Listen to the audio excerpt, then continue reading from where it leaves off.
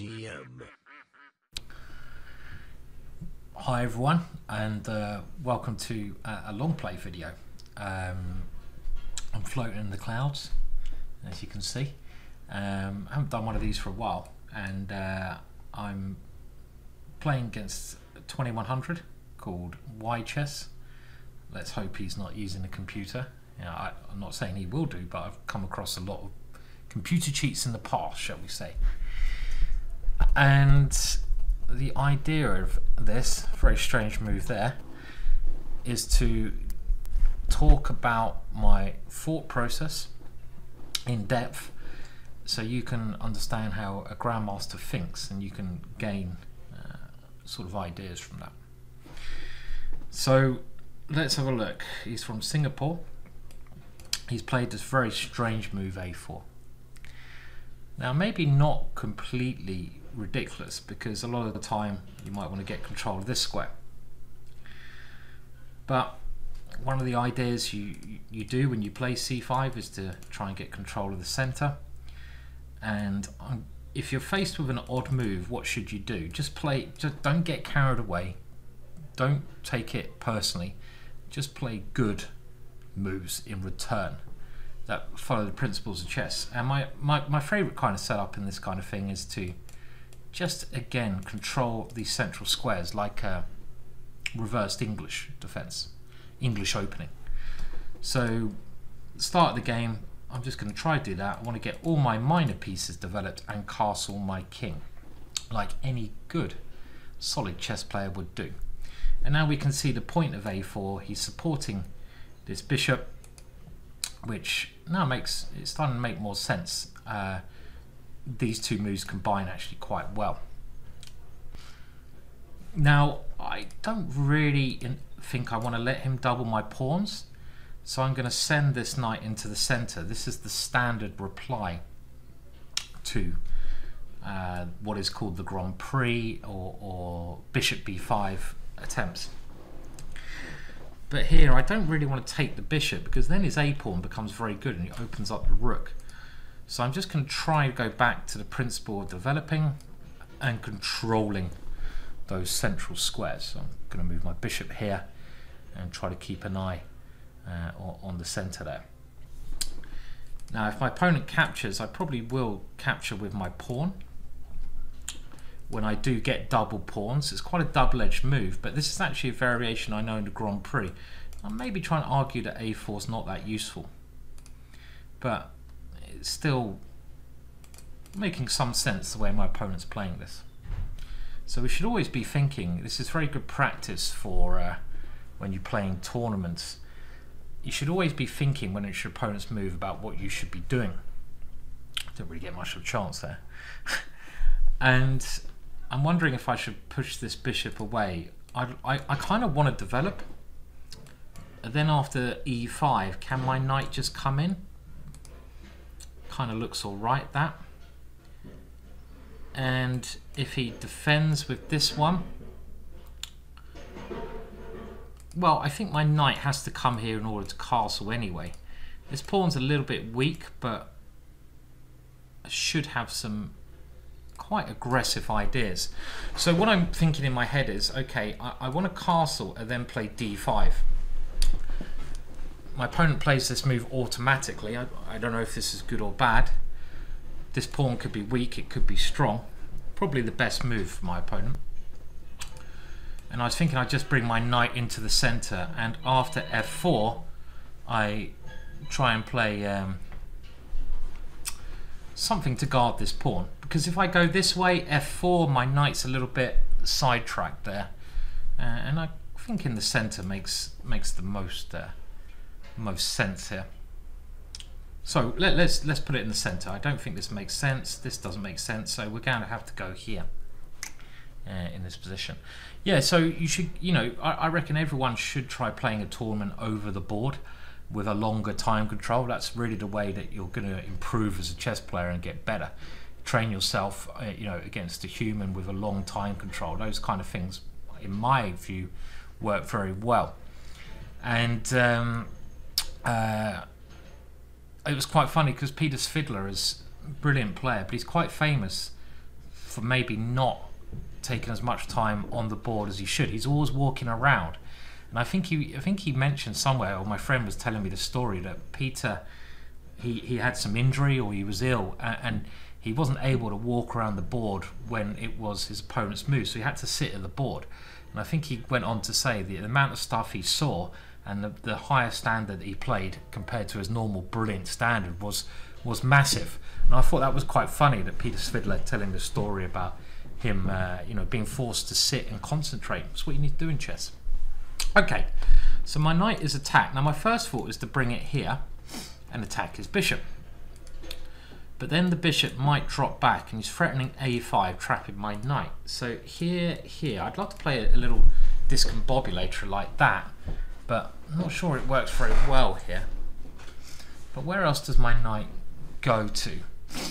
Now, if he takes here, I can always take on e5. It's getting quite complicated. Maybe I should go here. The bishop moves, and then try to get my knight a square. Maybe I should go here. The bishop moves d6 or d5, so I can try to get this piece out. If he captures, I take with the queen. If he goes here, if my knight's here, can it even come in this way? I quite like that. I don't want to lose tempo, so this move is key. Tempos are important, so I want to move my knight here to attack that bishop, try to gain a little tempo. And now I'm threatened by a5, so I have to do something with my knight, so I've got to make it a square.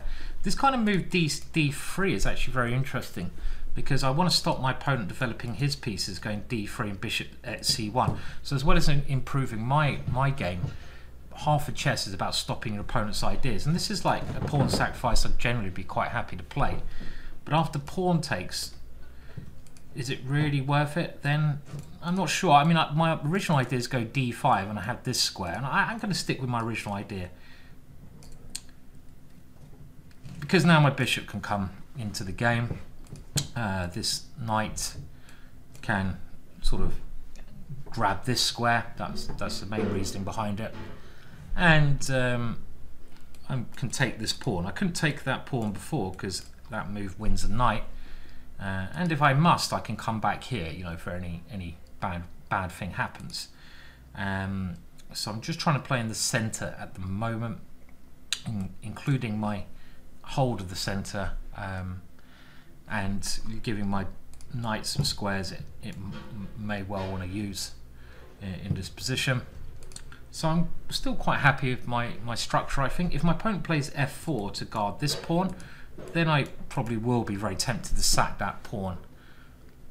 The other thing I can do against f4 is consider playing f6, because I want to get rid of this pawn. I don't want to let that pawn stay there. For example, if my opponent took on pass-on now, after queen takes, I'd be very happy because I get rid of that pawn, which is really cramping me, and my pieces start getting a lot more freedom when that pawn goes. So that's one thing my opponent needs to think about now.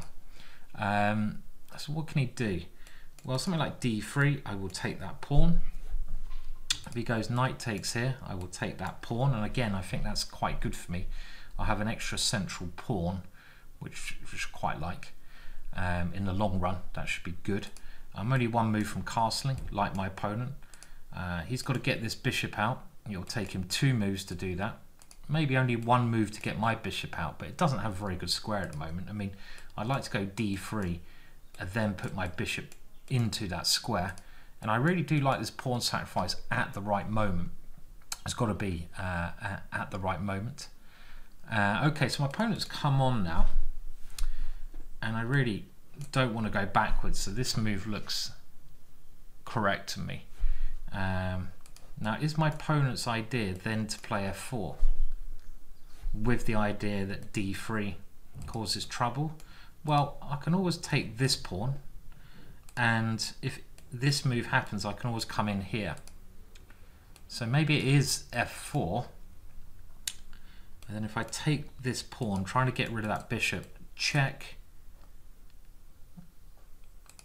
but I can castle first, and then after takes, that looks all right to me.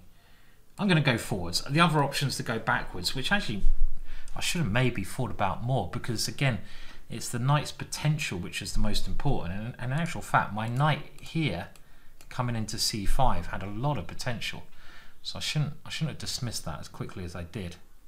Okay, now I was hoping I could just block this check, which I'm going to do, and that gets rid of my this last piece I had trouble with, and my queen is developed. So the only thing I've got to be a little bit careful of is getting my knight trapped. For example, if he plays f4 and then sort of b3, which is done. So I can even consider sacrificing this guy. Now, how's he going to trap my knight? He's got b3. I kind of forgot about this b3 move. And my knight's a little bit exposed, isn't it? So, can we start doing stuff like this? Well, I guess he castles. Critical position now, so I need to try and find a way out of this. The other option is to come here and try to take that pawn. But after this, he can take here with tempo. Guess then I can come queen c5, but then he comes here with tempo. And he defends everything, so that doesn't work very well. Now, f6 is that move to try and break these up. Now, after here, it feels like I might be able to sack a piece for like knight takes here. But is that good enough? I don't know. How about f6 here, and I take with a pawn. He takes here, and then we go forwards maybe with e4 in that position, something like that. Try and play d3. That could be a possibility. Oh, it's not that clear, is it, actually? So, interesting play from my opponent. Where else can we go? So f6, let's have a look. b3, takes. And I'm then thinking about playing this e4 move, but I've only got one pawn for the piece. It can't be enough, can it? So here, then I take, and I get a load of central pawns then. Is that enough? I don't know. It doesn't seem that convincing. This d3 move I can never quite get to work, can I? I don't really want to sack a p6. I feel if I can get this knight out of trouble. This moving forwards is a bit risky, actually. Forgot about this check. So how can I save this piece? Well, can I go queen c7 so I don't run into this move and then take there? Aha. Queen c7 looks like a good move to me. Let's not play too, the risky moves don't seem to work brilliantly well. So queen c7 and then b3 I can take. Okay, let's play this move. This looks like a good move. I like this. My queen actually didn't really have any way in because of castles. On here, there's two ideas. Knight takes pawn is one. And the other idea is to...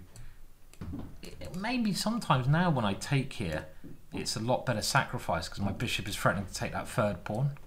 But I think my position is very nice if I just don't lose my knight, because these pawns to me look a little bit weak because I can break them up very quickly.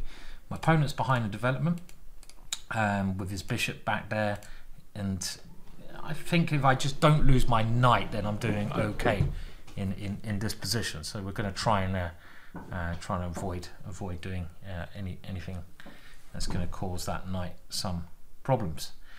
So my opponent having a bit of a think now, and if he moves this pawn, well, okay, my knight can at least come out, so I'm all right. If he tries to hold that with this move, then he can't play b3, right? So if he plays b4, which might not be terrible because he's just threatening to go here, then certainly these sacrifices to me look a lot stronger because my bishop's going to be opened up. But okay, so here, can we play this? Takes. We get 2 bits for the piece. And if he goes bishop b2, d3, bishop takes, not quite working, is it? I take here, he takes here, and I don't see it. Okay, so he's played the pawn forwards, and now my knight always has this retreat, so I've got a little bit of time here. Because, okay, taking does worsen my pawn structure, but maybe I should really be trying to open things up now, because his position is also a bit funny. So I think f6 is a very natural way to break those pawns down before he can get fully developed. So I'm going to play this move. This just seems instinctively correct. I've noticed given this square for the knight, so could be instinctively rubbish or tactically rubbish. I played that move a little bit quickly, but if he does take here, which I should have calculated before playing, because I thought I had something like queen b6, but then he flicks in pawn takes pawn, and he's distracting my queen away from this square. So if he takes here, what do I play? Well, maybe just castling is not terrible, is it? The knight comes in, queen comes here, and let's say he takes castles. Do we have? Okay, maybe he throws in this move. I throw in here castles, the pawn down, and he's getting ready to develop. So it doesn't look ideal, that, I have to admit. So if he takes, can we take here? Knight in, and then let's say queen b6 again. He takes here, king f7. Is his knight trapped? Let's say he flicks in this move. I take here. That looks better. And if he takes back, I have to take here. And then he castles. Do we have compensation then? Well, I can win my pawn back, but my dart squares are very weak. So knight takes here, I've certainly underestimated, just because I missed the weakness of this square. I'm thinking I could even go king f7, but then he goes e6 check, and my king has to go somewhere a bit silly, and I lose a lot of time. It might be alright, because I've got f5, my bishop coming out, but it doesn't seem right. So here takes here. It's quite annoying for me, actually. Of course he's played it. Bastard. I mean, there's ridiculous ideas like castling here, but I don't really believe it. So let's just check that one line which look maybe all right. Here, put my queen on such a bad square. Here takes here. There's knight can come. It looks a bit dodgy for me. Come here, takes, and then queen g4, and I come back. And he takes. It doesn't really look that inspiring for me. Can I stop him castling though? So takes here, here, here, here. I think I'm trapping his knight, you see. But if he just plays a normal move like takes, takes. So actually, hang on a minute. What should I be taking on a6 there to stop these ideas of him flicking this move in? Then his rook comes in. I mean, b6 seems so slow. Takes and his rook comes in. Because this move is always quite annoying for me. Takes here. Okay, anything else? I don't want to come back to defend it. King f7 may be playable, but it looks... No, we're gonna have to take this one. I think we have to do this. You know, looking at the other lines, I don't even need to calculate this that deeply. I've maybe made a bit of a mistake. I don't need to calculate this one deeply because the other lines just look so bad. So even if this is bad, if you've got an option between multiple bad moves, you obviously take the bad move, which is the best bad move. And my idea is I'm trapping his knight, but I have to say that you know, I'm not liking the dart squares. So he's moving my queen away. I have to take that one. My rook was on pre, and maybe now just something like this and bishop b2 is kind of what I'm scared about, to be honest here. Like I can't lose my knight, so is that just very bad for me? Maybe this is just very bad for me now, going very bad. Sorry about the noise out there. There'll be you know, happens. Okay, and this is another option, isn't it? Where I've got to take and try to use my king. Okay, well I can't allow that piece to survive, can I? So let's grab that one. And this is looking very bad now. We'll have a look afterwards where I went wrong in this very complex game. I mean, he's only attacking with the queen at the moment, so I've still got some survival chances, but it looks very grim. I'm thinking that if my king finds a home around these two squares, I might be all right. Okay, so he's kicking my knight away. This is what I thought he'd do a while back.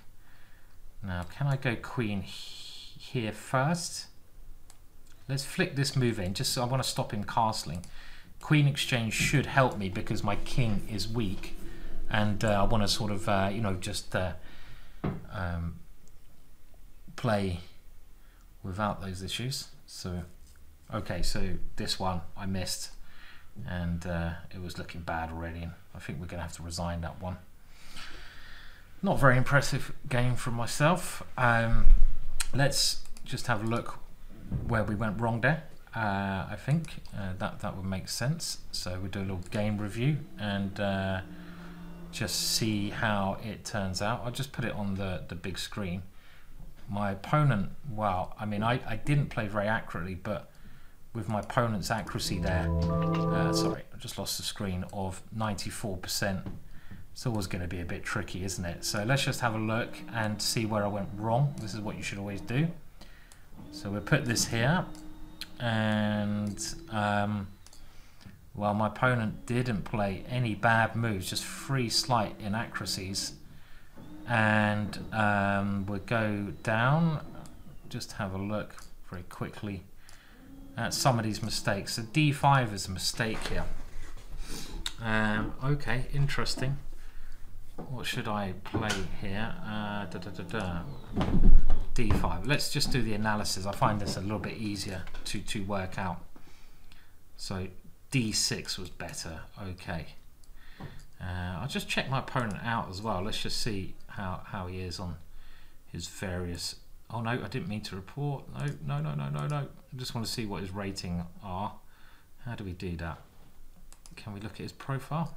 Here we go. 2020. How do we look at his profile? Here. I don't know how to do this, so...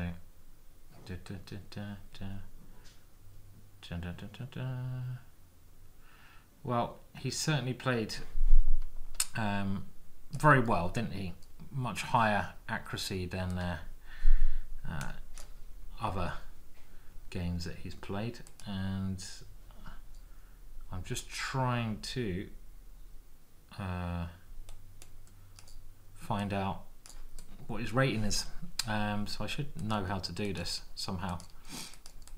But he played very well, so all credit to him. How do we do that? Is there a way to do that? I don't know. I'll have to look it up afterwards. Yeah, so I mean, not very impressive game. Bit disappointing. He played this interesting A4 move at the opening, kind of threw me a little bit, and the computer's right that this was maybe a little bit funny. D6 makes a lot more sense, but after this move, guess we just have to come back, and that seems fine. Let's go forwards a little bit. So knight c4 again. I'm not sure if that was correct. Knight d7. I'm a little bit worse. My opponent played a perfect move here. Bishop a4 check. And actually here it's quite a weird position. After f4, it seems like there was no good way to get that knight out of trouble. And I should be sacrificing a pawn. Ah, that's a very clever idea. I missed this idea that you castle, and after b3, e3, my knight comes in, and after this move we then play d3. I missed this idea. Had I seen this idea, I think I'd be quite happy. And the point being, let's say he takes here, I've got this move. That was the concept I just missed, and I definitely have gone for that had I seen that.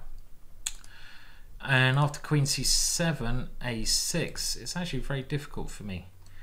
And this one, well, I think I'm just losing here. I kind of missed the strength for this move, so I didn't put up a particularly good fight. And it just shows you that, you know, even an experienced player like myself, you can get tricked in the opening. And I was maybe not taking this idea seriously enough, and just looking at another thing I should be doing. Maybe this is the way to play, but how else did it go wrong? Well, e5, very interesting, but this knight d5, my knight got in a lot of trouble there, didn't it?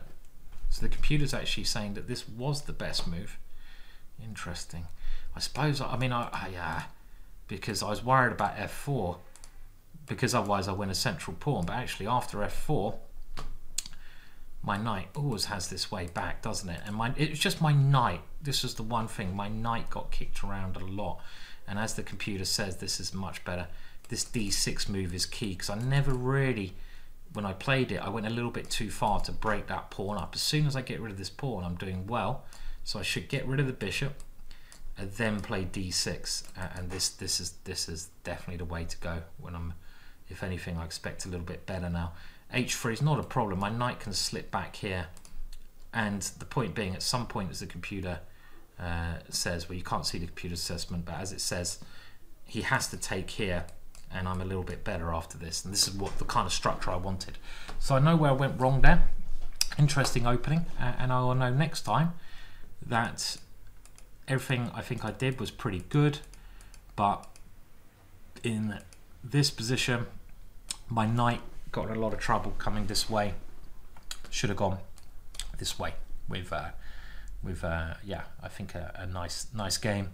And a point now, I either win this central pawn or I get to play d6, and I didn't play d6, so I got in trouble, and that was that. So well played to my opponent, and quite a tough long play game, but we'll take the next one a bit more seriously and make sure we win the next one.